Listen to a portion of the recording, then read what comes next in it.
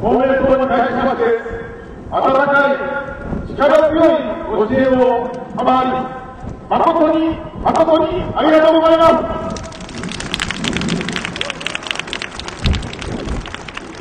本日は11月18日、一昨日の16日、ついに衆議院が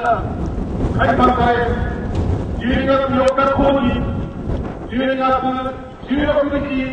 投開票の衆議院選挙の日程が決まりました。衆議院選大勝利、そして日本再建に向けて、先月のつくば市政を大勝利したここつくばの地を、さらなる怒涛の前進を開始してまいりたいと思いますが、皆様いかがでしょうか。改めてに、ここ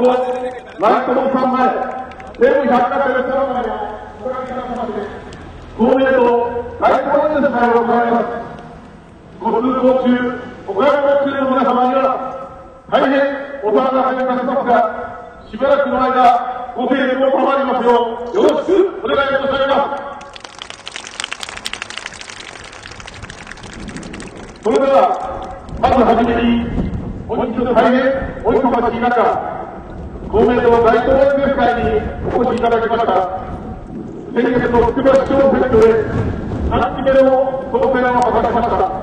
つくば市長石原健一様からご挨拶をいただきたいと思います。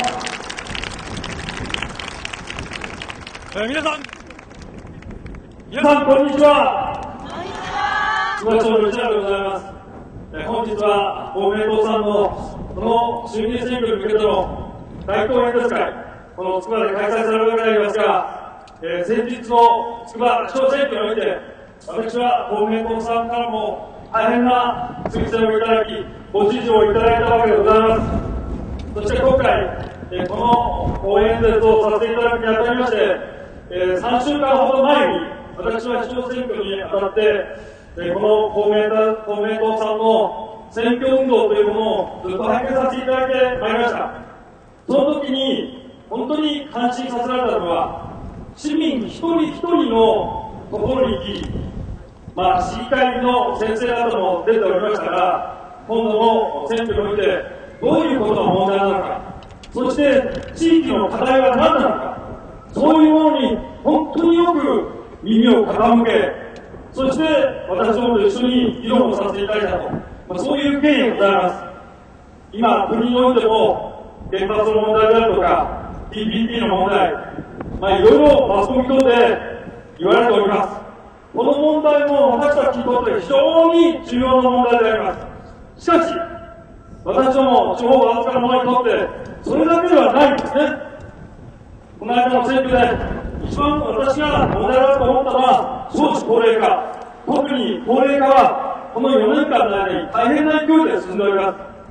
そういう問題を、この時期にですね、なんとか解決をしていただきたいと、これは国の方にも強く要望させていただいているところでございます。このように地域の声を国に反映さす。そのためには地域の住民の皆さんの声を一人一人吸い上げ、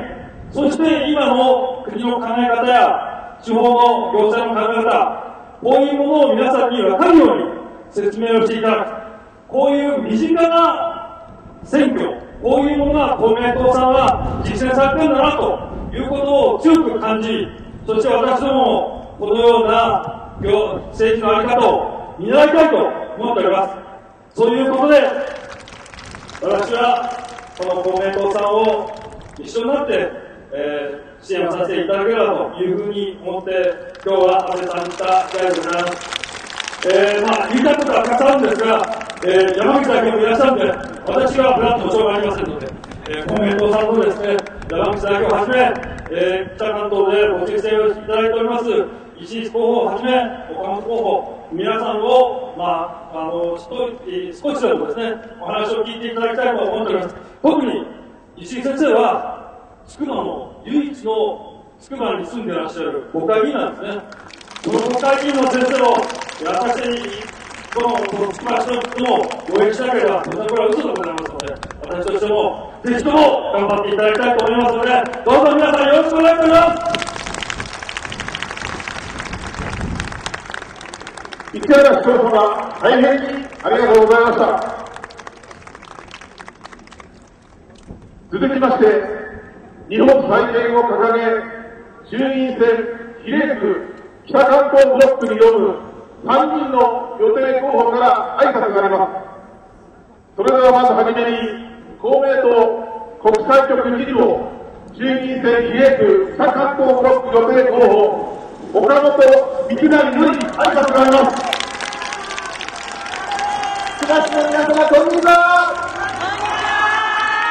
本日は私どもの決意を聞いていただくために、このように多くの皆様ご参照いただきまして、本当にありがとうございます。天皇も我が公明党を祝福し、このような改正、そして強い追い風を吹かせていただいております。いよいよ天下分け目の決戦まであと28日でございます。皆様の代表として国政のど真ん中で戦えるよう全力で戦ってまいります。私、国会では初挑戦政治素人であります。これまで22年間ゴールドマン・サックスというアメリカの金融機関の執行役員としてアメリカ、イギリス、シンガポール、そして日本といった国際金融の最前線で働いてまいりました。今の国会、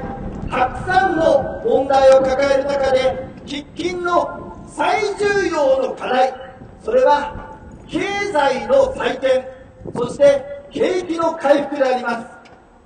それこそが喫緊の課題であれば、私はこの問題を解決するためにこの22年間修行を積んでまいりました。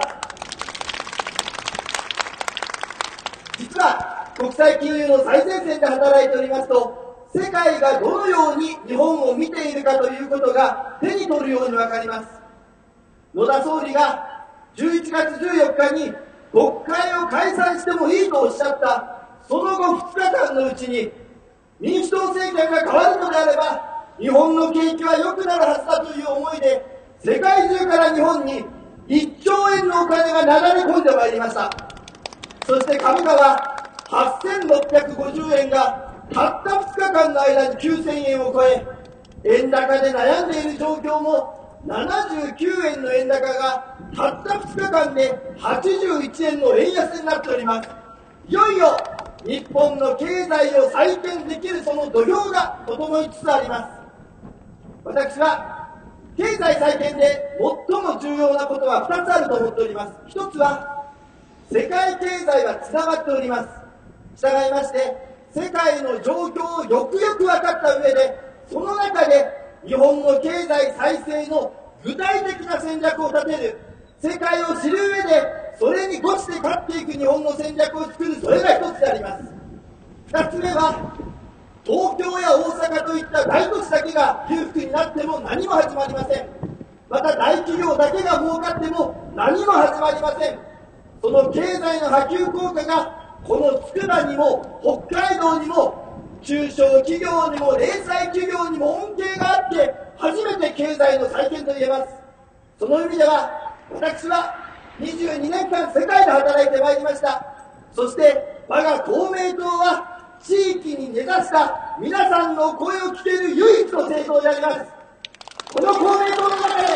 皆さんの代表として働かせていただく中で必ずや日本の経済の再建、そして日本国の再建のために全力で働いてまいります。どうかつくば市の皆様の公明党に対する絶大なご支援をよろしくお願いいたします。ありがとうございました。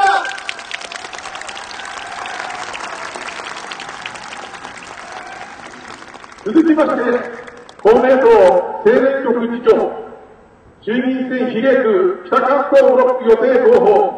輿水恵一より挨拶があります。つくば市の皆様、こんにちは。本日はご多忙の中、またこのように国が強い寒い中、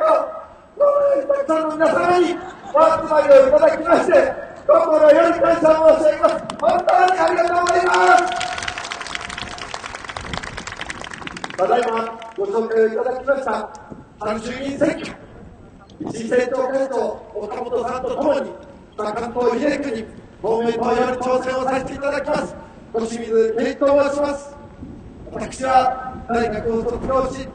18年間キヤノン株式会社で技術開発の現場で働いてまいりました。そのものづくりの現場を、そしてその後2003年より埼玉市議会議員として皆様の情実の現場で福祉、教育、介護に全力で進んでまいりました。私の信条はどこまで来ても目の前の人を大切にしていく。いろいろな相談をいただいたときに家族になった思いで、また会社から相談をいただければ社員になった思い、施設のスタッフになった思いで一緒に悩んで一緒に問題の解決、全力を尽くしてまいりました。私はこの地域に根を張る公明党の地方議員の代表として、どこまでも目の前の一人を大切に地域に根を張って、一番皆様の近くで一番現場を大切にどこまでも突き進んでまいります。どうぞよろしくお願い申し上げます。さて、地方の現場から見ていて、動かない政治、決まらない政治、何が問題なのか。結局、国会議員の多くの皆様が皆様のお声に耳を傾けてない、現場の問題に目を向けてない、勝手なことを言って勝手なことをやっている。私たち地方の議員は違います。目を張ってますから、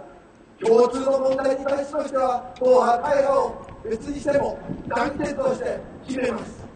いよいよこの日本も決まる政治、動かす政治、これを実現していくためには、地域につながる、地域につなげる、皆様の声をしっかり受け止める、こんな政治が必要な時でございます。大きな目標を掲げる、しかしそれを実現するためには、地域に根を張って現場に行ってできること、やれること、小さなことであってもそれをコツコツ積み重ねていく、ここに日本の再建の道があると私は確信をしております。そしてこの地域に伝わる政治、皆様の声に応える政治、実現できるのは公明党しかないと思いますが、皆様いかがでございますでしょうか。いよいよ公明党が日本の柱として与えていく期待を開くために、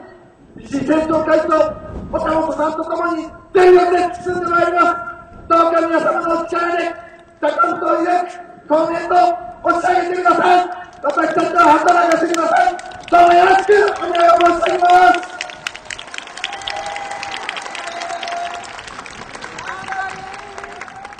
続きまして、公明党政調会長、公明党茨城県本部代表、前衆議院議員、衆議院選比例区北関東ブロック予定候補、石井啓一より挨拶があります。皆様、こんにちは。ご紹介いただきました、つくば市民の石井啓一でございます。どうぞよろしくお願いいたします。昨日、この衆議院選挙に向けての全国遊説第一声行いましたけれども、地方に出ての第一声がこのつくば市でございます。今日は山口代表につくばまで来ていただきまして、このつくばおろしの体験をしていただいております。このつくばおろしの追い風を受けまして、期待の衆議院選挙、何としても勝利します。どうぞよろしくお願いいたします。さて、この度の選挙は民主党の3年間の政権運営の是非が審判を受ける選挙でございます。失政による失政によりました。今や日本の政治も経済も外交も混迷と停滞を続けております。この沈没しつつある日本の再建の先頭に立たせていただくのが公明党でございます。夏もって皆様には、この衆院選挙、比例区には公明党と絶大なご支援賜りますことを心からお願い申し上げます。どうぞ皆様よろしくお願いいたします。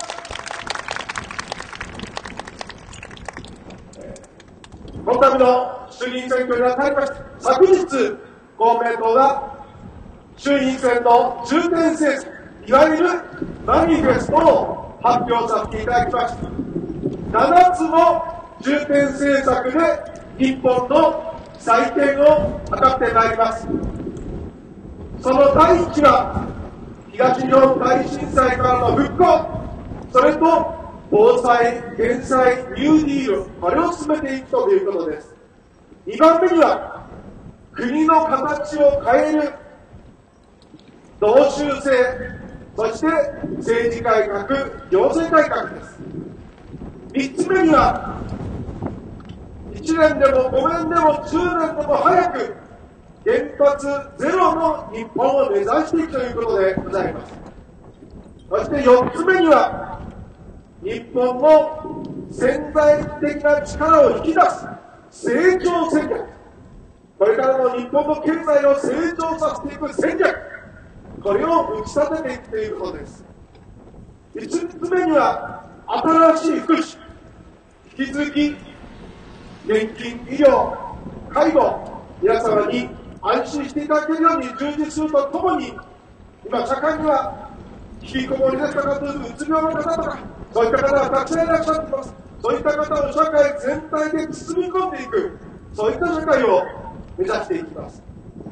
6つ目には、教育の改革です。今、各地の学校でいじめの問題、あるいは通学時の交通安全の問題、いろんな問題を学校の現場も抱えております。この教育の改革をしっかりと進めていきます。そして最後の7つ目は、日本の外交の再建です。民主党政権の外交無策によりまして、今、日本周辺の領土をめぐる問題はかつてないような、本当に厳しい状況になっております。まず、日米関係を再構築した上で、この領土問題についてもしっかりと対話を通じた平和的解決を目指しております。目指してまいります。この7つの重点政策、公明新聞にまた詳しく掲載をいたしますので、今日はちょっと省略をさせていただきます。つくばおろしも大変厳しいもんで、昨日マニフェストの説明したら30分かかってましたから、今日はこれやめてみますけれども、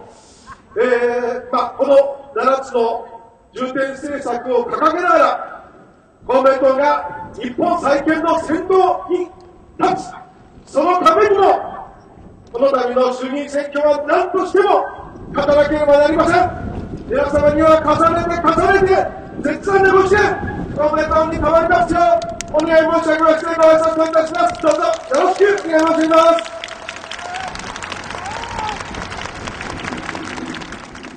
それでは皆様、大変にお待たせいたしました。本日大変お忙しい中、ここつくばの地に来てくださいました公明党代表山口夏夫代表より皆様に挨拶があります。私のふるさと茨城の皆さん、つくばの皆さん、こんにちは。言葉には聞いてましたけども、つくばおろしすさまじいですね。しかしこれが追い風ですからね。霞が浦に浮かぶ飛び木舟のように、この風をはらんで前へ前へと進んで日本再建を果たそうではありませんか。もう民主党政権3年2ヶ月でこの日本丸は沈没寸前のところまで追い込まれてしまいました。経済もダメ、そして外交もダメ、この沈没寸前のところから日本再建を果たさなければならない。それができるのは私たち公明党しかいないということを断固訴えてまいりたいと思います。そして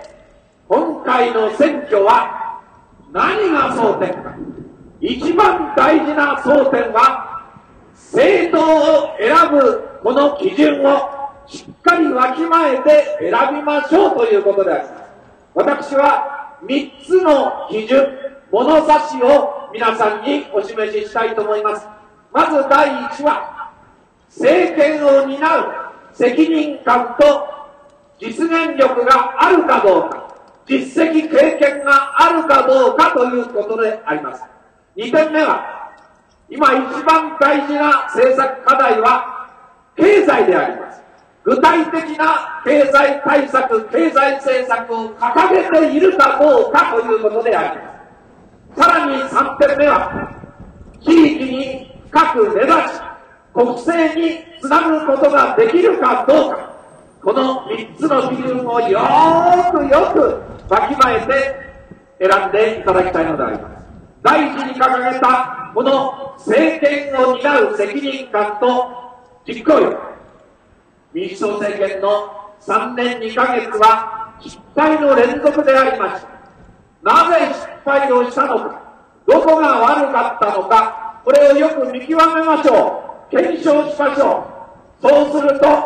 その反面として、これから何をやればいいか、何をやらない方がいいか、よく分かってくるんです。民主党の政権運営、政策実現の取り組み、どうでしたか。まず、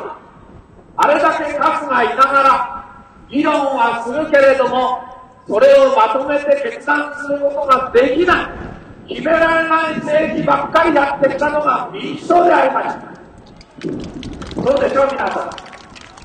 政党はきちんと議論をすることが大事。そして議論の結果、まとまって一つの見解を出すことが大事。それができない政党は、これからの政治を担う資格はありません。民主党は大臣がコロコロ変わりましたね。少子化担当大臣10人。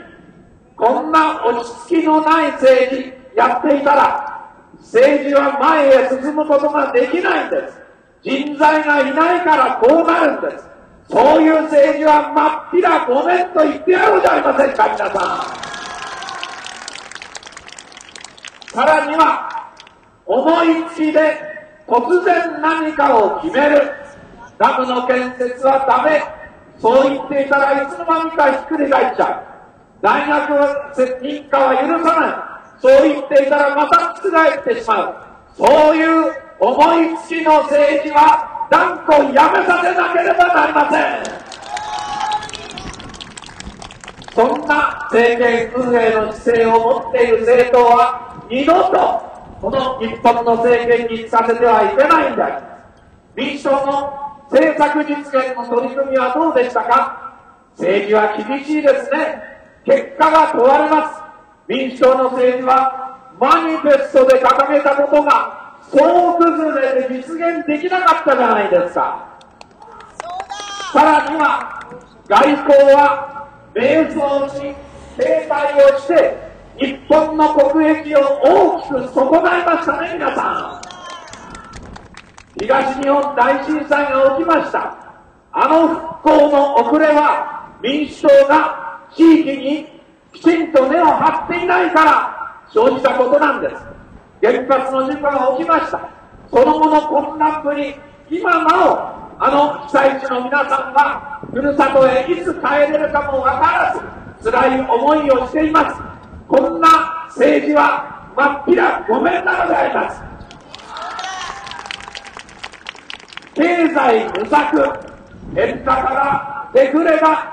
何もできなかったから経済がどんどん悪くなっちゃう。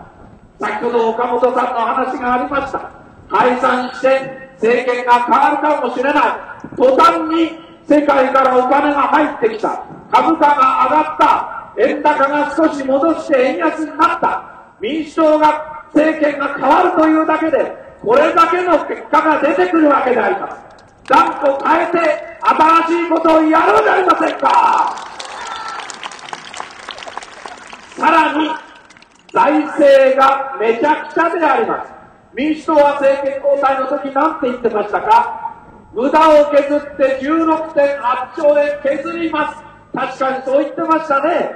結果はわずか3兆円しか削れなかったんです。それどころか、石井さんによく調べてもらったら、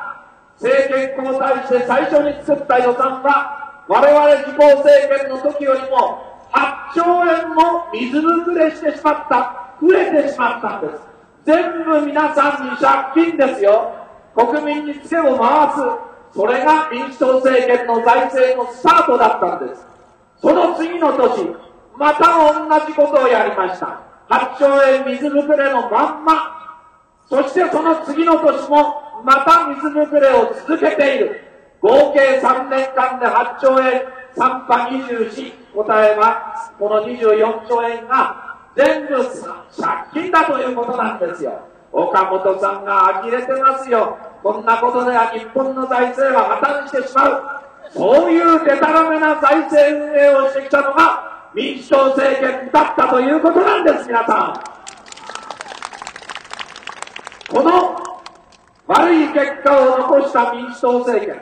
野田総理は解散の時の記者会見で、野党がやってきた壁があまりにも厚かったから変えられなかった。何を言ってるんですか。人のせいにばっかりして3年間もありながら、こんな悪い結果だけを残して、そして解散。こういう失政続きの民主党に二度と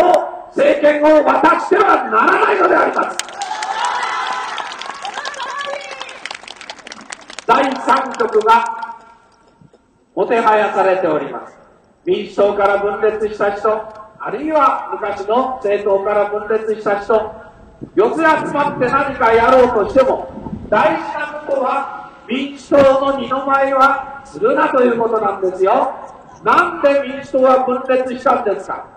大事な課題をしっかり議論して、一つにまとまることなく出発してしまった。選挙に勝てばいいやという選挙互助会。だから肝心なところで議論を、結論を出そうとすると、バラバラ、結果は四分五裂じゃありませんか。出発の時から人気だけを見ていると、この肝心な政策課題にきちんと議論してまとまっているか、それがないと民主党の二の舞になる。そこのところを国民の皆さんはよくよく見極めていただきたいと思うわけであります。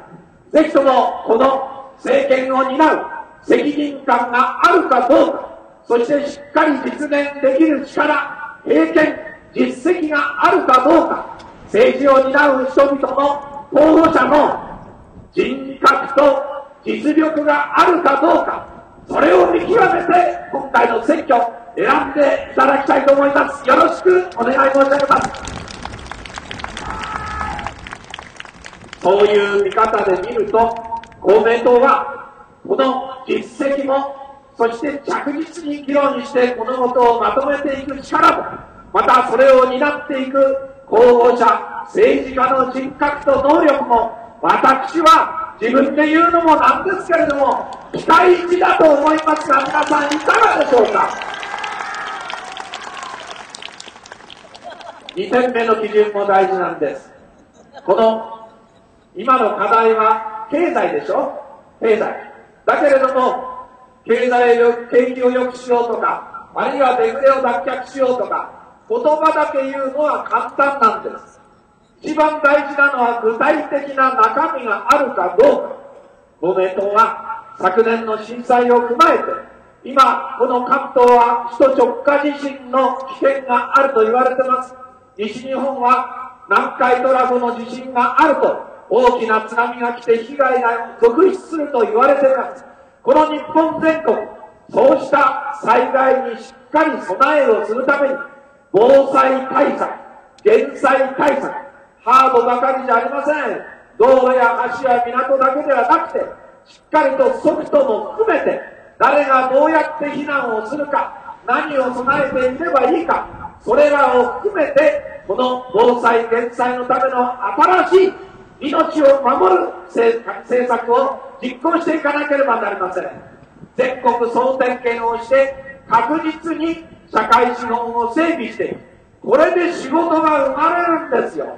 需要が作られるんです。そしてお金が回るようになるんです。私たちの仕事が増えていくんですよ。そこまでいけば景気は良くなるし、財政も明るくなってまいります。こういう具体的な経済対策を掲げている政党があるかどうか、よく見極めて選んでいただきたいと思います。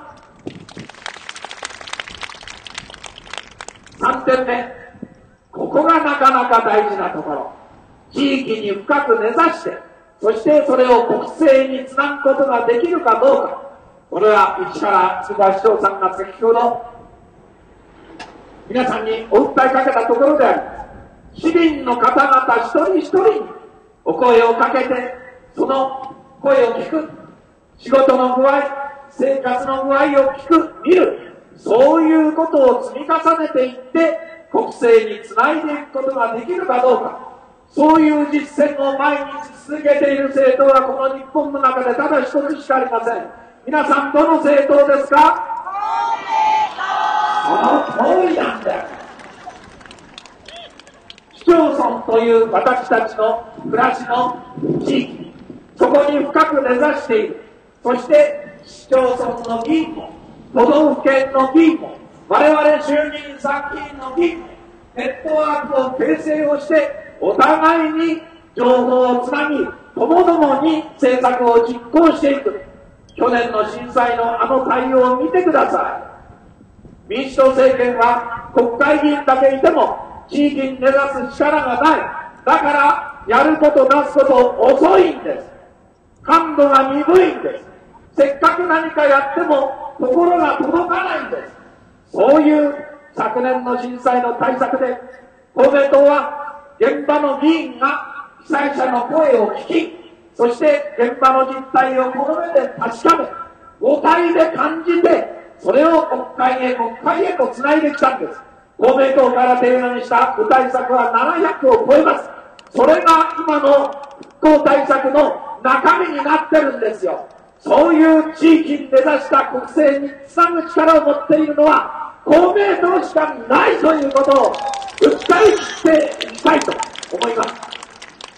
今、政治に一番必要な力がここなんです。そういう実力と備えを持っているかどうか、他の政党を指折り数えて見比べてみてください。そういうネットワークとチーム力を発揮できるのは、まさに公明党しかないのであります。どうか皆さん、最後になりますが、この北関東ブロック、先ほどご挨拶を申し上げました、岡本三成さん、世界を巡り、日本全国を知り、この経済、財政のことなら、岡本さんの右に出る者はいないんです、皆さん。そして、輿水恵一さん、市会議員として、そしてまた、元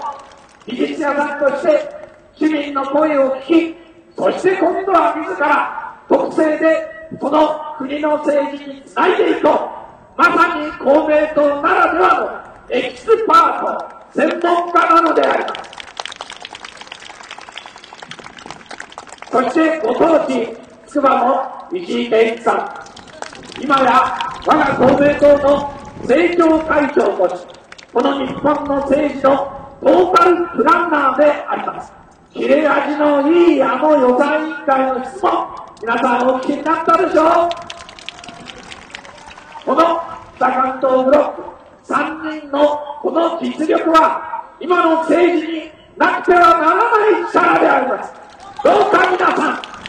この度の衆議院議員選挙、北関東ブロック公明党を勝たせていただきたいのであります。皆さんのお力で押し上げていただきたいのであります。どうぞ公明党を勝たせてくださ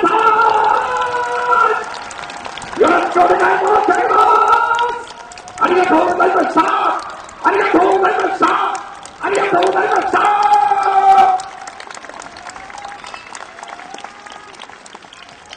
以上をもちまして公明党街頭演説会を終了させていただきます。国民の率直な声を捉えて、政策実現できる伝統学力を持つ公明党、日本再建の先頭に立つ、政策の実現に誠実さと実行力で責任を持つ公明党に、どうか皆様方の力強いご支援、ご声援を賜りますよう、心からお願い申し上げまして、ご当地をお借りしての公明党街頭演説会を終了させていただきます。最後までのご清聴、ご協力、誠にありがとうございました。